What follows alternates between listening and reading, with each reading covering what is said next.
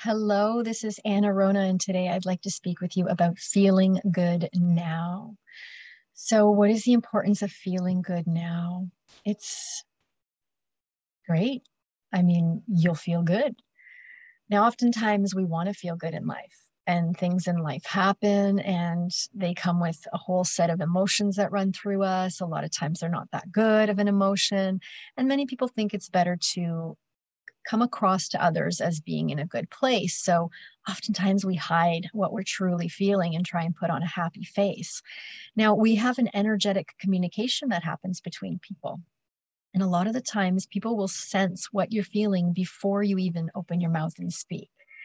So, animals are actually really good at this. If you have a dog, your dog will know right away what kind of mood you're in as soon as you walk into the house. And people, too, on an underlying level, on an unconscious level, people can always sense what you're feeling. So there's no point in hiding what you're feeling. Now, if you're not feeling good, just own up to it and then do something to shift how you feel. So that could be any number of things for you. So, is it stopping in the middle of a day to slow your breathing, take a few minutes to meditate and close your eyes and shift how you're feeling? Is it getting up from a sitting position and moving your body, maybe having a little dance break? Is it singing to your favorite song? I know I love to sing when I drive. It helps keep me in a positive mood. Is it going outside for some fresh air or to look at the trees or listen to the birds? What is it for you? What can you do in this moment? Is it going to your loved one and hugging them? Is it petting your pet if you have one? Whatever that is it smelling an essential oil and taking that pause to just inhale something? I know for me that helps shift my mood immediately. So, whatever it is for you, do more of those things every day, even if they just take a few seconds. So, feeling good can look like various different things for different people.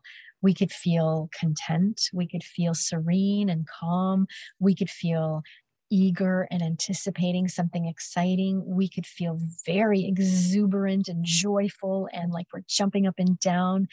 There's so many different levels of feeling good. It doesn't really matter which one you choose and which one you can reach. What matters is that you're striving in each moment to feel good. Now, I mentioned earlier this is important because you will be feeling good, and that obviously feels better than feeling bad. But another reason is that you will actually impact those around you on an energetic level.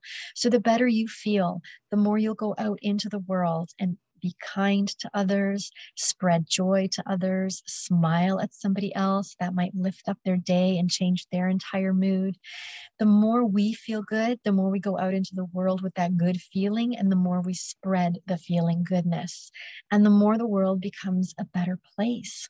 So stop what you're doing right now and go do something that makes you feel good. Thank you for watching, and I'm wishing you a terrific day.